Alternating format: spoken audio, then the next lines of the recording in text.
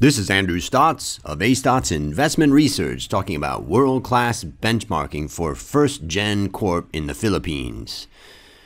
Let's get some background on the company. First Gen Corp, set up in 1998, is the Philippines' third largest electricity generator. Most of the electricity is contracted for sale under long-term power purchase agreements. It owns 50% of EDC, the world's second largest geothermal energy producer. Including EDC, FGen will have 21 plants by the end of 2016, all domestically operated in the Philippines. The company's ticker code is FGEN. Market capitalization is $2 billion with $2 million in average daily turnover.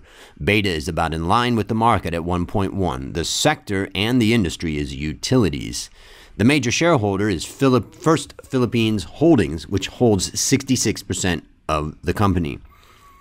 Let's go through some other points about FGen. First, all of FGen revenue come from electricity generation and related sales, and all of its power facilities are located in the Philippines.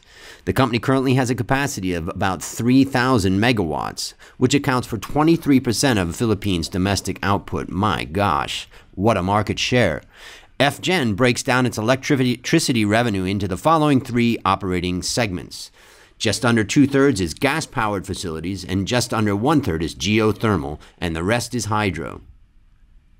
Most of its electricity generation is sold under long-term power purchase agreements, including deals with the Manila Electric Company and the National Power Company.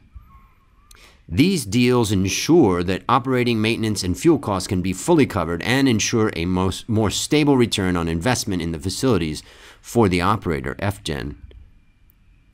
The 98-megawatt gas-fired Avion power plant and the 414-megawatt San Gabriel power plant are currently in commissioning phase and will start to deliver profits soon.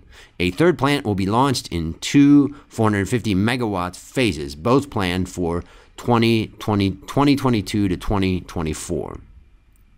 So let's again review the revenue structure. This is the revenue breakdown by energy source for 2015. Gas-powered provides 64%, 34% came from geothermal, and hydro and others brought in 2%. So now we understand the company. Now let's look at world-class benchmarking to understand the financial performance of this company. First, we start off by looking at the chairman and CEO. In this case, Federico Lopez has been chairman and CEO, or in this case, chairman and CEO since 1998 to present. And the president and CEO is Francis Giles Pruno, and he's been there since August 2005 to the present. Now, let's take a look at the performance of the company. And what we can see is that this performance is average, number 5 for prior 12 months.